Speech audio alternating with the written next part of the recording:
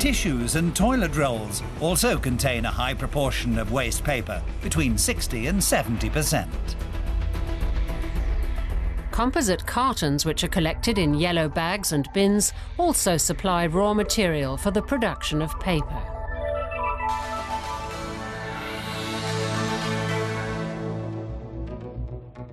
Sauce, juice, and milk cartons contain about 80% cellulose, which consists of particularly long and consequently high-grade paper fibres. These composite packs are manufactured from different materials that are firmly bonded together.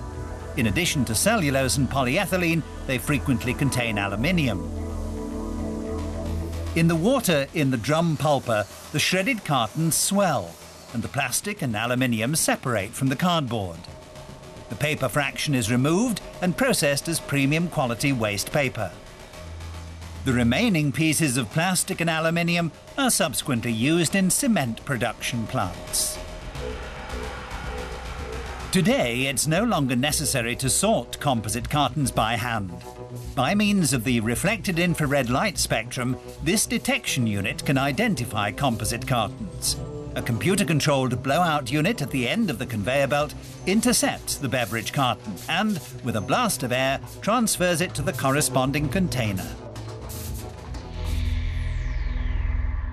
Recycling technology has made great progress in the last few years in Germany. This is most noticeable in the plastic sector.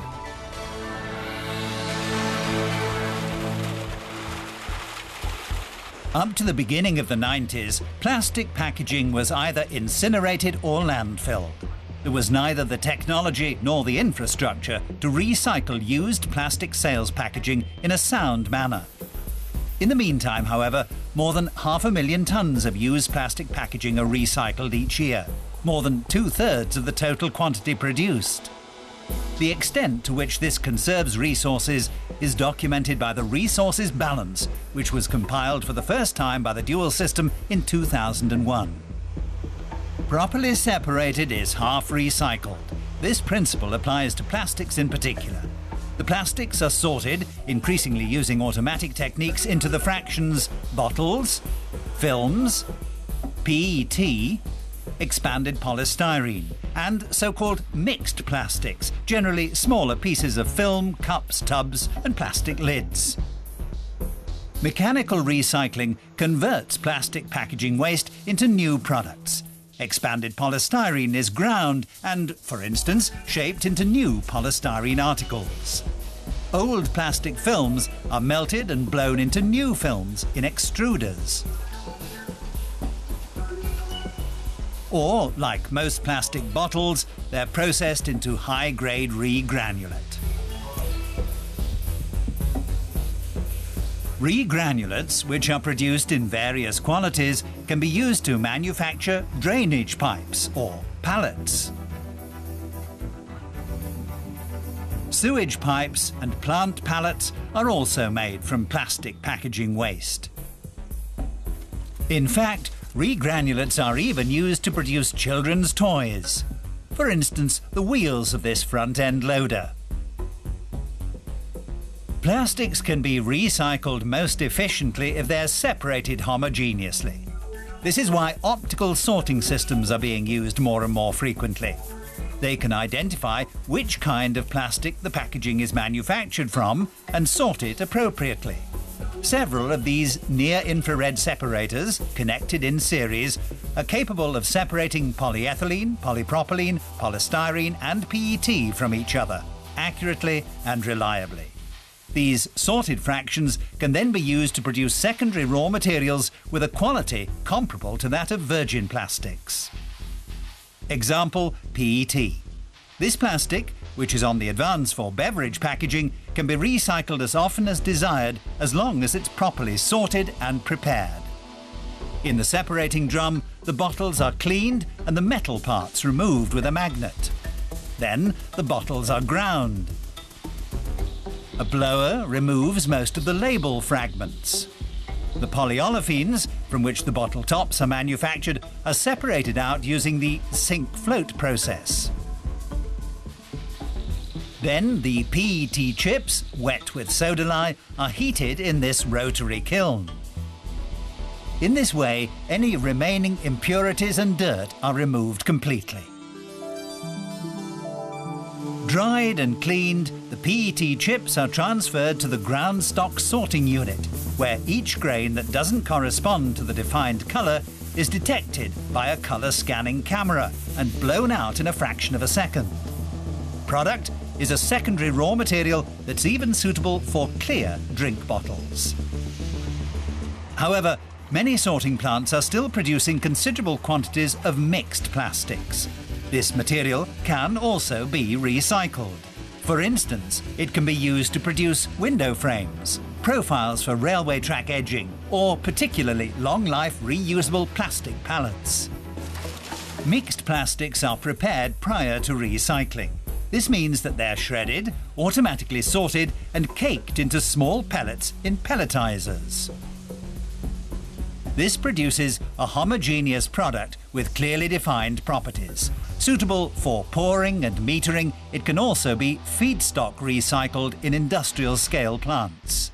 Feedstock recycling also employs different processes. What they all have in common is that they utilize the chemical properties of the plastic. In this plant, synthesis gas is first recovered from mixed plastics and then used to produce methanol. Mixed plastics can also be of great service in the production of pig iron. Injected into the blast furnace, the agglomerate reacts with the iron ore, removing the oxygen from it. Pig iron forms and can be run off. In this process, plastic replaces heavy oil on a 1-to-1 ratio, thus helping to conserve valuable resources. New recycling processes are continuously being developed and tested, and existing ones improved. This applies not only to recycling. Innovative, promising approaches are also being pursued in the sorting sector. In Hanover-Anderton, the future has already begun.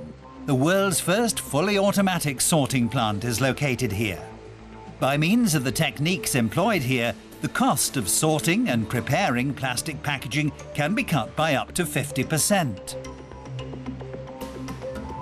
In the first step, dry mechanical processing, classical sorting techniques are used.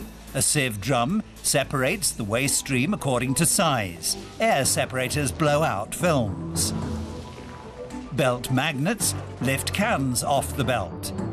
Near-infrared systems sort out composite packaging and PET bottles. In the second step, wet mechanical preparation, paper fractions are detached and removed in large washing drums.